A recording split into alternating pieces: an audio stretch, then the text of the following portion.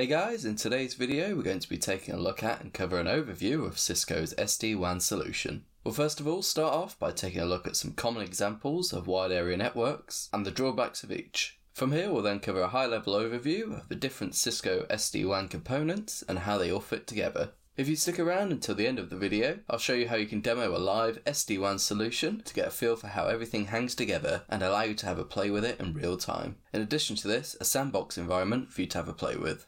This video forms part of the CCNP Enterprise Core Exam Series 350-401.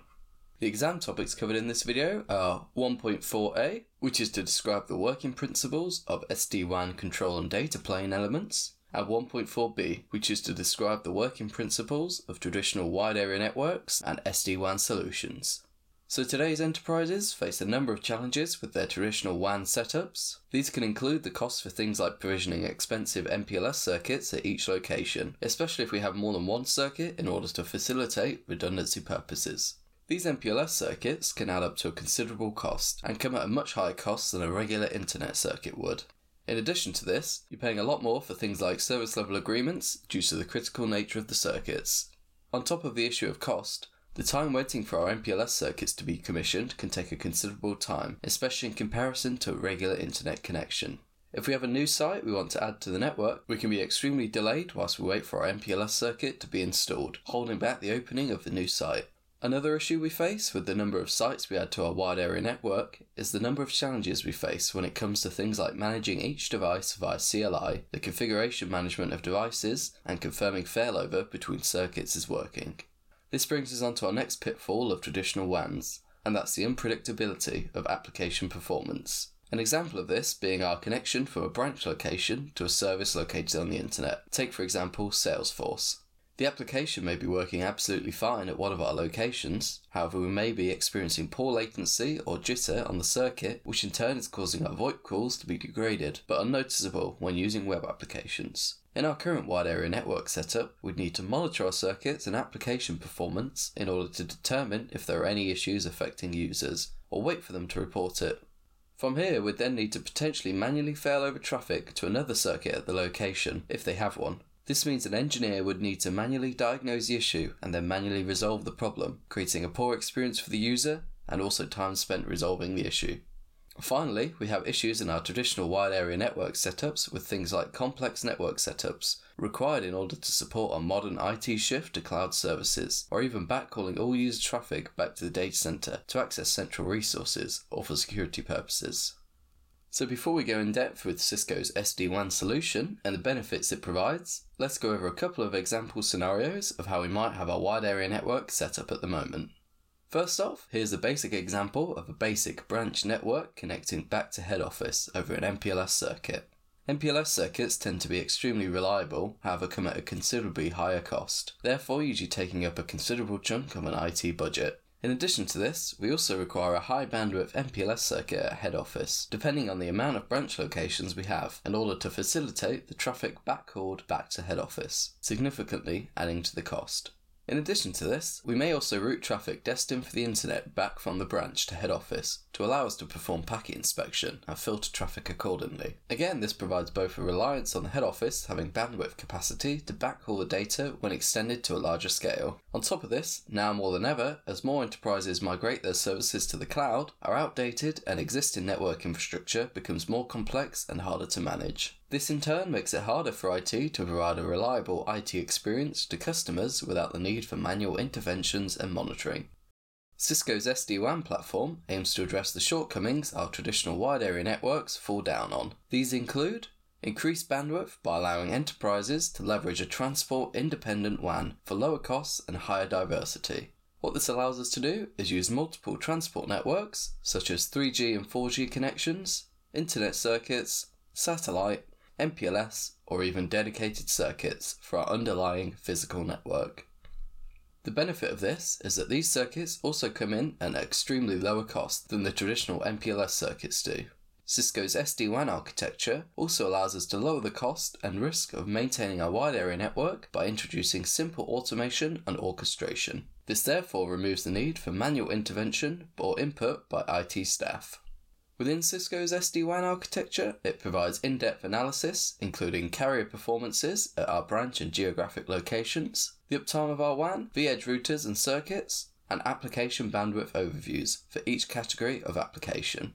Cisco's SD-WAN solution monitors all of our WAN connections at location, and then keeps track of key performance metrics.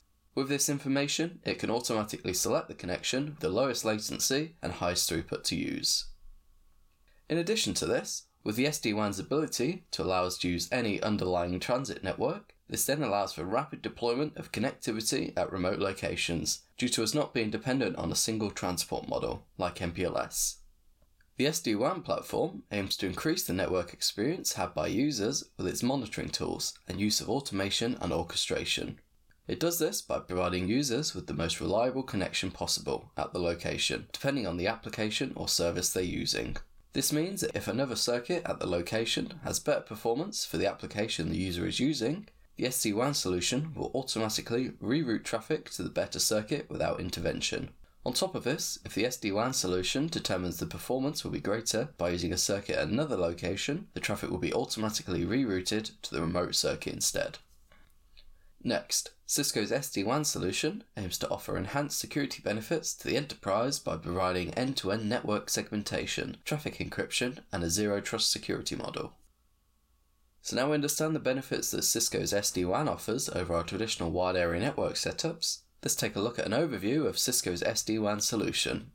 So first things first, Cisco's SD-WAN solution is an overlay architecture. What this means is a way of using software to create a logical network that sits on top of our underlay network, this being our physical infrastructure of circuits.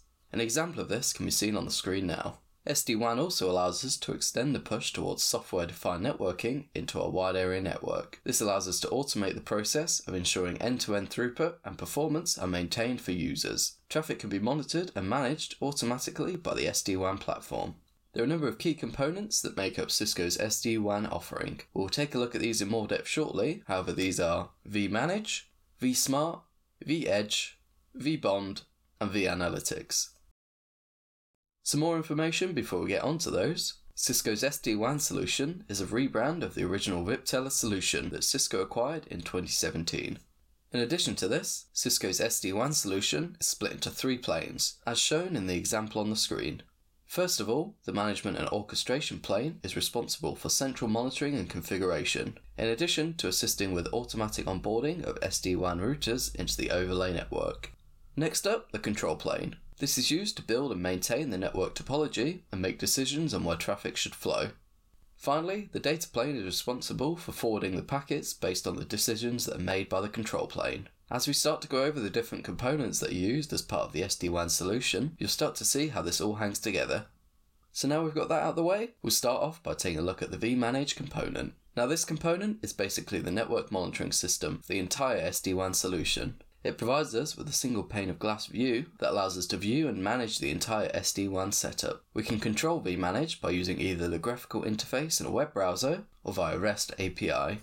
Finally, within vManage, we create the device configuration, push configuration to devices, and manage the SD-WAN solution as a whole.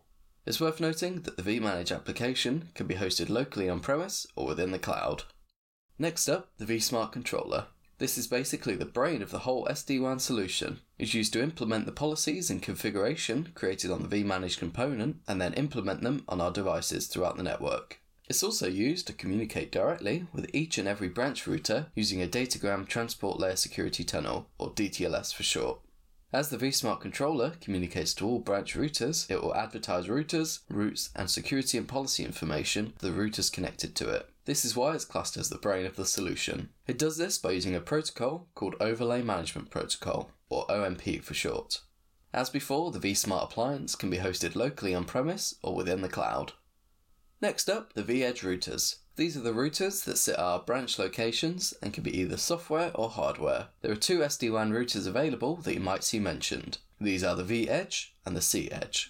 The difference between the two is that vEdge is the original viptela platform that runs viptela's code, and cEdge is viptela's software integrated with Cisco's iOS XE. The vEdge routers themselves will connect to the vSmart controllers via DTLS tunnels, as mentioned previously.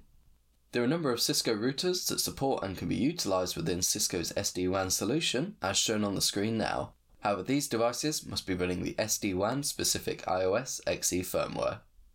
We'll now take a look at the vBond component. This is used to bond everything together within the SD-WAN solution, as well as authenticating the vSmart controllers and the vEdge routers that connect to it. From here, it will then coordinate the connectivity and orchestration between them all. It's also responsible for the zero-touch provisioning process as part of the solution, and is the only device that requires a public IP address so that all devices can connect to it to communicate with the required components. It's the vBond's job to understand how the network topology is constructed and share this information across the other components of the solution.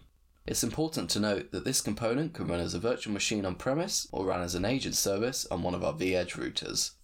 The final component we'll take a look at is vAnalytics. This is an optional component to the SD-WAN solution that provides the in-depth analysis and assurance services we've discussed. It can provide in-depth recommendations based on the health and traffic passing through the network to automate the amount of time and effort required to manage a wide area network. It can also be utilised to predict how much bandwidth is actually required at our locations. Take for example, we have 100 megabits of bandwidth at one of our locations, but our average usage is only around 10 megabits per second.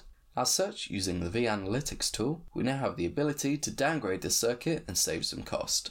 In addition to everything we've already discussed in this video, the SD-WAN solution has a set of functionalities to address our organization's push to cloud services. The SD-WAN service caters for software as a service applications like Salesforce and infrastructure as a service like AWS or Azure. This functionality within Cisco's SD-WAN is known as Cloud OnRamp.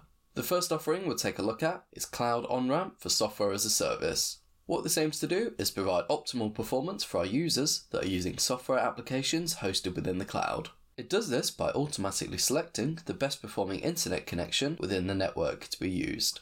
An example of this can be seen on the screen now. Here you can see we have two locations, a head office and a local branch, both with direct internet connections to the internet. What the SD-WAN solution will do is send a HTTP probe to the software as a service application from all internet circuits. From this probe, it will measure the latency and loss to give the application a quality of experience rating for each circuit. If another circuit provides a better experience for the application, the SD-WAN solution will automatically route user traffic via the circuit with a better quality of experience rating, thus increasing the experience for users. An example of this using our example, let's say that the SD-WAN solution determines that the application we're using on the internet has a better quality of experience rating using the circuit at head office. It will take into account the loss and latency occurred whilst routing traffic via head office. And if this provides a better experience for the application our user is using, then the solution will route our traffic via the head office circuit automatically. It will then continue monitoring, and if it determines that the quality of experience is now better at the branch circuit, the traffic will be routed back as before. The last offering we need to take a look at is Cloud OnRamp for infrastructure as a service. What this allows us to do is extend our SD-WAN solution into the public cloud. It does this by deploying a virtual vEdge router, thus allowing us to connect directly to our infrastructure hosted within platforms like Azure and AWS. An example of this can be seen on the screen now. Before I end the video, I just wanted to show you how you can get your hands on some experience with the SD-WAN solution and take a deeper look at the configuration and how all the components hang together. The live demo can be accessed via the link in the description as long as you have a Cisco SSO account. As you can see on the screen now, the live demo contains all of the SD-WAN components we've just discussed, as well as the vAnalytics feature. In addition to this, you've also got the ability, within Cisco's DevNet environment, to sandbox the whole SD-WAN solution, which I've also provided a link for in the description. Feel free to give this a test and get a better understanding for how SD-WAN works. And there we have it. That's a complete overview of Cisco's SD-WAN architecture, the benefits it provides, and the components that make up the solution. If you have any questions, please let me know in the comments. Apart from that, remember to subscribe and like the video for more CCNP Enterprise videos. I hope you've enjoyed and I'll catch you next time.